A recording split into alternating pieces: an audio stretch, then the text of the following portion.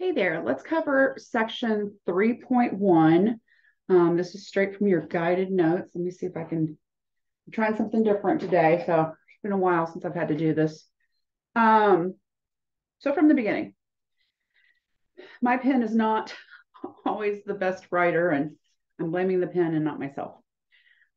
So a relation is a set of ordered pairs.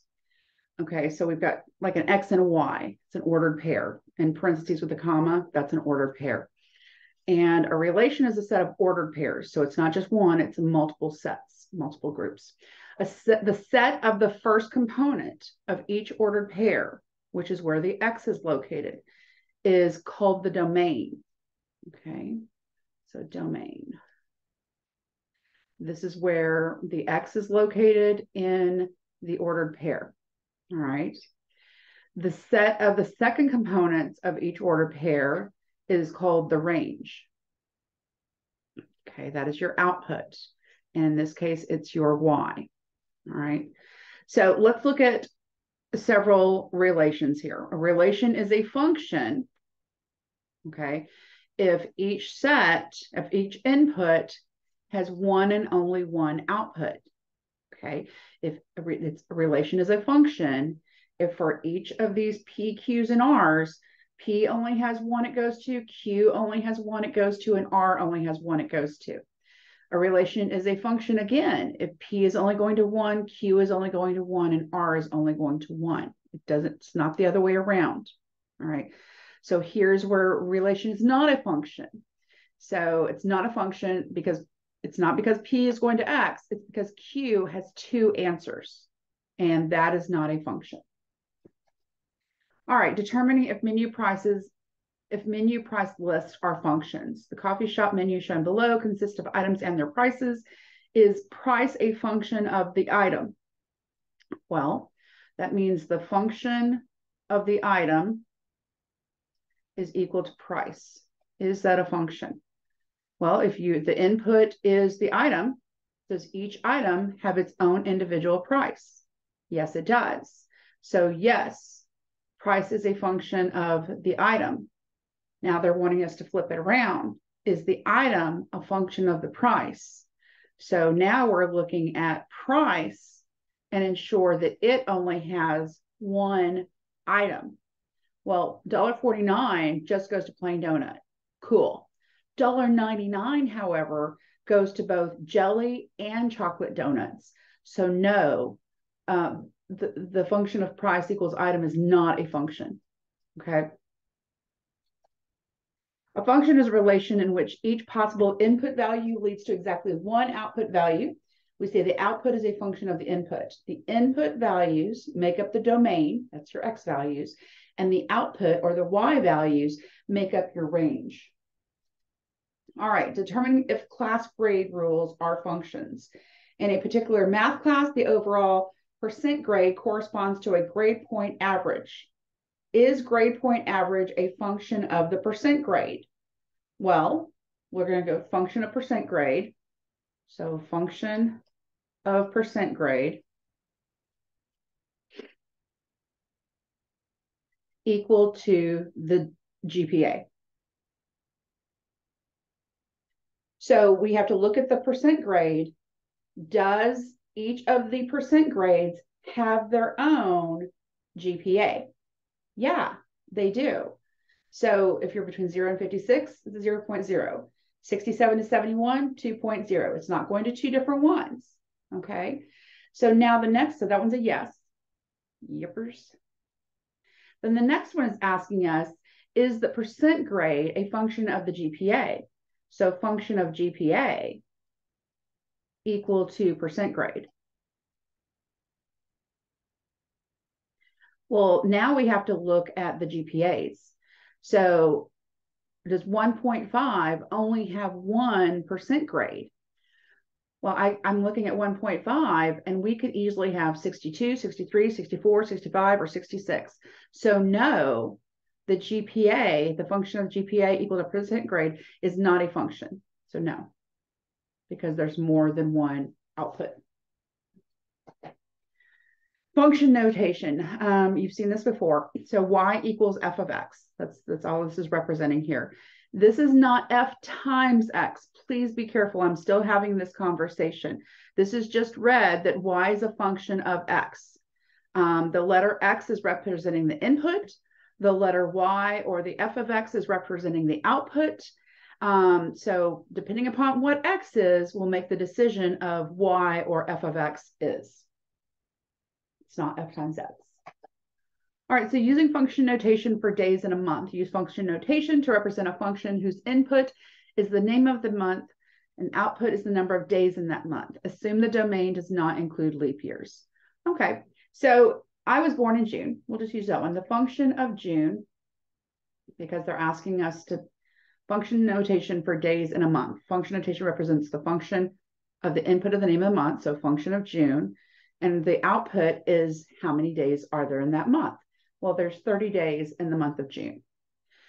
So for each January, February, March, April, May, all of them through December, with the exception of leap year, okay, we'll have that conversation here in a second. Each one of them would have their own days. All right. But if we went function of days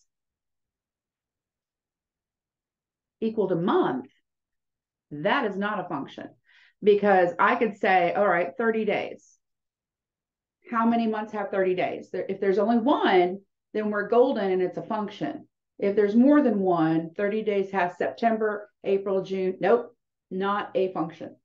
So, and February is not a function if you do consider leap year. Okay. Interpreting function notation. A function n equals f of y, and they're using a different term now, gives the number of police officers in a town in the year y.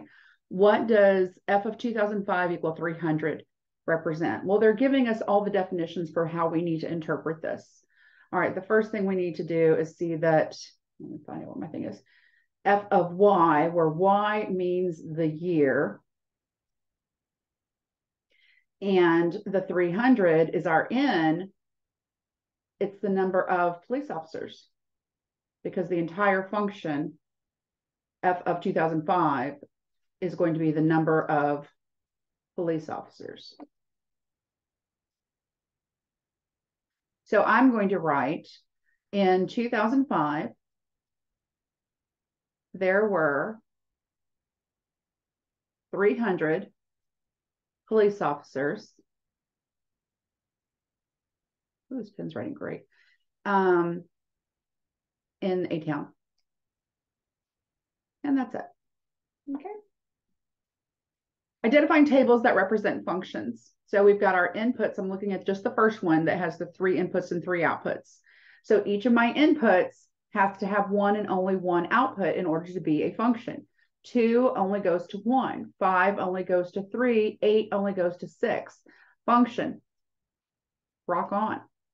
The next one, -3 goes to 5. 0 goes to 1. 4 goes to 5. Yep, function.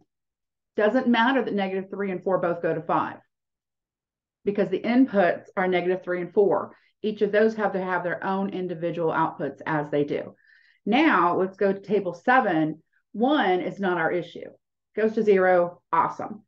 Here's the problem. 5 has 2 outputs. Cannot have that to be a function, not a function. Each input has to have one and only one output in order to be a function. All right, finding input and output values of a function.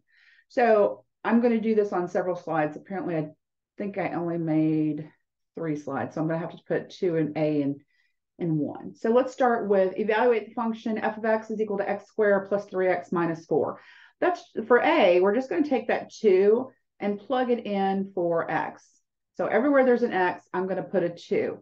Please ensure that you're putting it in parentheses, because if you're not and there's a negative, inevitably people mess up. So just be careful. So this just means the function with an input of 2. Let's say I got 4 plus 6 minus 4. So the function at 2 is just 6. There's our first one. Let's go to B. B is just taking function of A, and that's equal to A squared plus 3A minus 4. I did not put those in parentheses because I wasn't going to have to do anything other than switching out my X and my A. There's not going to be any combinations or of condensing at all. All right, I'm going to go to f of A plus H now. So f of A plus H is equal to, everywhere there's an X, I'm going to put A plus H. So A plus H squared plus 3 times A plus H, and then minus 4. Now we're going to just take the A plus H times A plus H. So that's A squared plus 2AH plus H squared. Now I'm going to distribute my 3 over my binomial. So that's 3A plus 3H, and then minus 4. Can we combine anything? I don't see anything that can be tightened up. All right, let's go to the last one. Now we're going to evaluate f of A plus H minus f of A, all of that divided by H. All right, we've already figured these out. I'm going to have to redo my f of A plus H because I don't remember. So f of A plus H is equal to A plus H squared plus 3A plus H minus 4.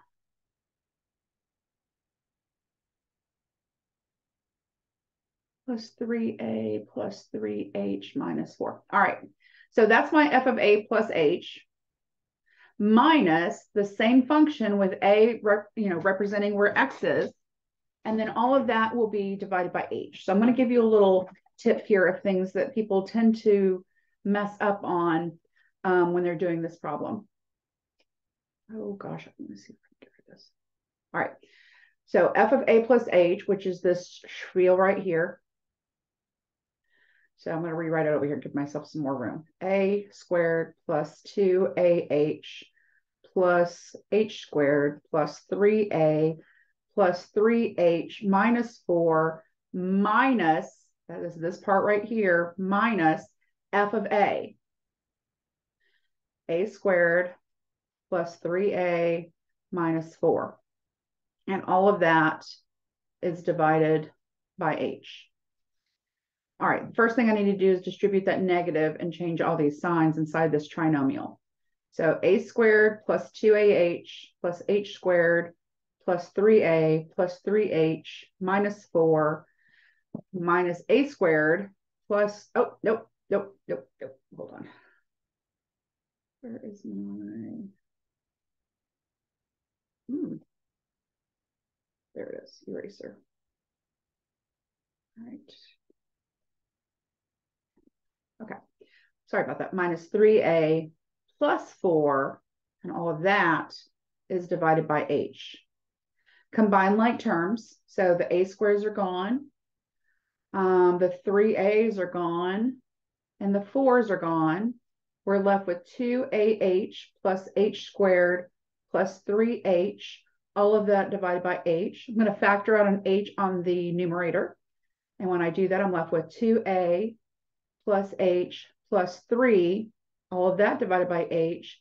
And my final answer for f of A plus H minus f of A over H is equal to 2A plus H plus 3.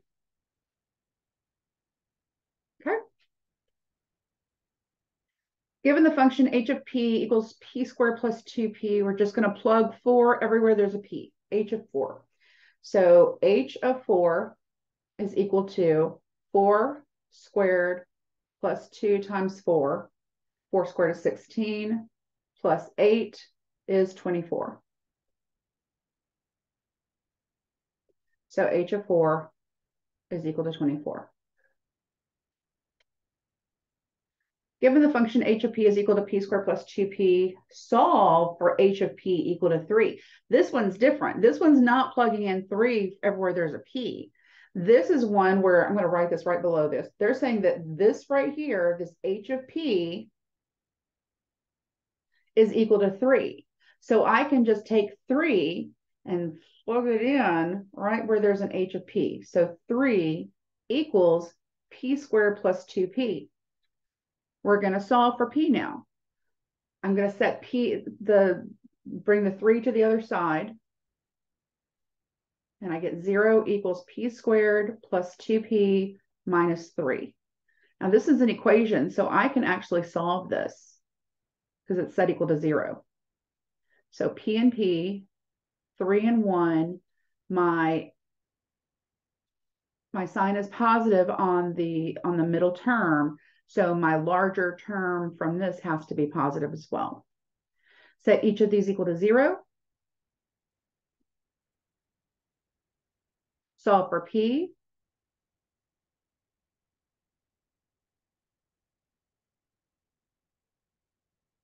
P equals 1.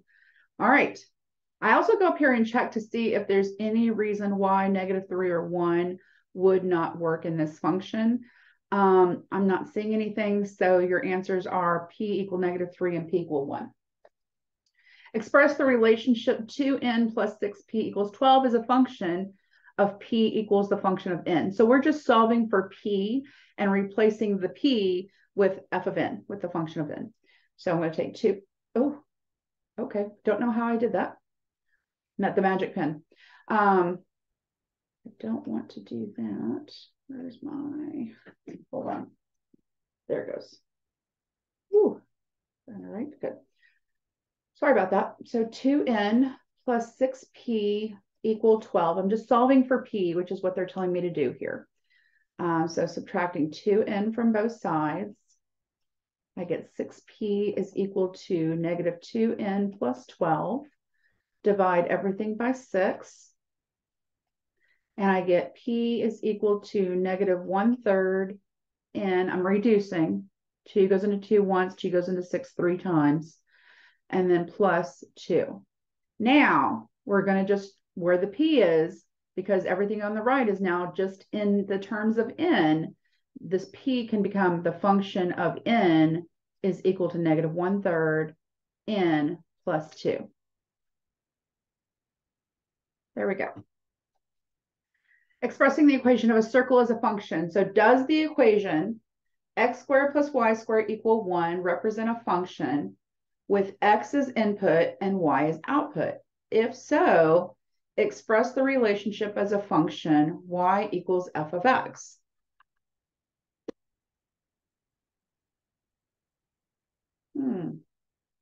If I do a vertical line test here, that's not going to be a horizontal line test 1-to-1. No. So this can't really represent. I'm going to show you what they're doing here. They're just solving for y because they want everything to be represented as the function of x.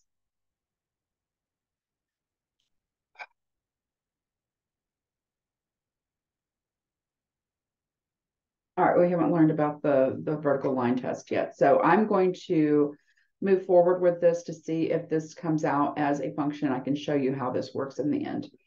So does the equation x squared plus y squared equal 1 represent a function with x as the input and y as the output? Okay. So solving for y. I'm going to start by moving x squared to the other side. Y squared is equal to -x squared plus 1. And we need to solve for just y. So we have to take the square root of y squared to get y. What you do to one side, you do to the other. Okay. So anytime you take the square root of something, it could be plus or minus over here, right? When you're taking the square root of either side of the equation, you get plus or minus. So this just tells me that the output has 2 answers. It doesn't tell me the input has 2 answers. Would 2 and -2 give me, plugging in 2 or -2 for x, give me different answers for y? No. they're going to give me the same. So this can't be a function. All right. But to finish showing you what this would look like for our representation, you would just take the y and plug in f of x is equal to the square root of negative x squared plus 1. Okay. Let's evaluating and solving a tabular function. Evaluate g of 3. So I'm going to explain to you what I'm thinking about when I'm looking at a table. When I see it says evaluate g of 3. G of 3. First thing I think of is, well, this is the function itself is g of n. So this means when n equals 3, what is g of n? What is the function? That's what I ask myself. So then I come up here and I say, okay, well, here's n right here. Here's where n is 3. What is g of n when n is 3? It's 7. So g of 3 is equal to 7. Let's look at B. B says solve g of n equal to 6. Well, now they're wanting to know what n is. So this type of question is, what is n when g of n equals 6? Well, I come to my g of n and I look for 6. Here's a 6 right here. What is n? 2. So n equals 2. But wait, there's more. Here is another 6 for g of n. And that's a representation of n equals 4. So my final two answers are g of 2, where the n is, equal to 6, and g of 4 equal to 6. Okay. Reading function values from a graph. Evaluate f of 2. So we've got x and f of x, which is also equal to y. Remember that. So they're telling me when I see this f of 2, that means when x is 2, what is f of x? That's what I'm asking myself. Well, here's 2 for x. I go up and find that on my graph, put a cute little dot there, and find out where that's correlating to my y-axis. And that's correlating at 1. So f of 2 is equal to 1. All right. The next one is B. It says solve for f of x. Solve when f of x equals 4. That means what is x when f of x or y is equal to 4? Well, I have to go find on my y-axis 4 right here and put my points on my graph so I can see what I'm looking at here. I've got 2 of them. How does that correspond to x? Well, I just drop them down here to find out where it's hitting on x. The first one is -1. So f of -1 equals 4. But I've got another one right here. So where does that drop down to? 3. So f of 3 also equals 4. Those are my answers. One-to-one function. A one-to-one function is a function in which each output value corresponds to exactly one input value. So we talked about this earlier when we solved to see, is it a function? Every input has to have one and only one output. Well, now for it to be a one-to-one function, yes, each input has to have one and only one output, but also each output has to have one and only one input. Let's look. So determining whether a relationship is a one-to-one function. Is a balance a function of the bank account number? Okay, so the function of bank account number equal to the amount of money in the account. When you go to the bank, you have your own individual account number. No one else has that number, right? So that means that each account will only have $1 amount to it. That is a function. That checks out, all right? The next one, that's A. B, well, is the function of the balance equal to the number, equal to the account number? Well, that just means that, say you have $100 in your account. In order for this to be a function, nobody else in that bank can have $100 exactly in their account. And you can't justify that. You could have more than one person that has the same amount of money in it. And so therefore, the amount of money cannot justify being a function of the amount of money equaling to the account number. So that doesn't work. Finally is a balance, a one-to-one function of the bank account number? No, because both of these would have to have checked out. They had to both work both ways in order for this to be a one-to-one function. So the answer is no for C. Using a vertical line test, we're going to use this to decide whether a function, to decide whether a relation is a function or not. Can be used to determine whether a graph represents a function if we can draw any vertical line that intercepts a graph more than once, then the graph does not define a function. This is the concept with the circle earlier whenever I was thinking about that, because a circle is not a function. It has one and only one output value. So notice the red line that they drew through here. That shows that, well, it's only crossing at one point. This one is crossing at two, so this is not a function. And then the last one, the ellipse, is crossing at two places as well, not a function. So now we're going to just decide on our own which of the graphs represent a function y equals f of x. The first one here, you can draw a vertical line anywhere along here and only hit one point. So A is a function. B, same thing. It is a function. Now, just because it's a line doesn't mean it's going to be a function. Because what if we had a vertical line? If we drew a straight line through a vertical line, you're going to hit every stinking point on that line. And so a vertical line is not a function. And then the last one we have here is a circle. And if we draw, well, let's see if I can get a straight line as much as I can. It doesn't really matter because I'm going through two stinking points. All right. So not a function. All right. Using the horizontal line test, once we have determined that a graph defines a function, an easy way to determine if it is a one-to-one function is to use a horizontal line test. So vertical for a function, horizontal for one-to-one. So we're going to draw a horizontal line through the graph.